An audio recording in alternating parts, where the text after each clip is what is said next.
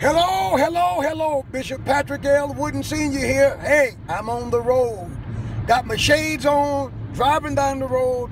Pam is taping me. Listen, we got canceled twice. In Memphis, last night, Delta canceled our flight, and we got on an American flight, and we flew from Memphis to Charlotte, and we got to Charlotte, and they canceled the flight. Can you believe it? The flight from Charlotte to Raleigh. And so we went to Hertz to get a car, and they ran out of cars. But there was a Christian lady. She looked at me and she said, "I perceive that you are a man of God. You're a man of the cloth. I'm going to get you a car."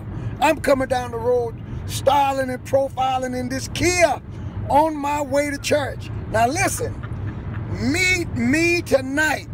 If I can beat Pam and I 2 cancellations, dealing with this storm.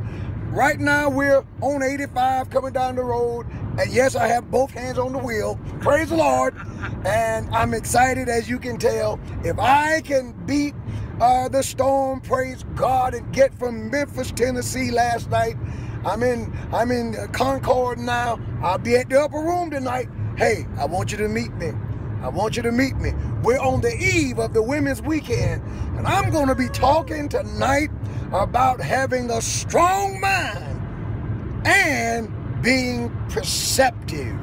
I'll see you tonight. God bless.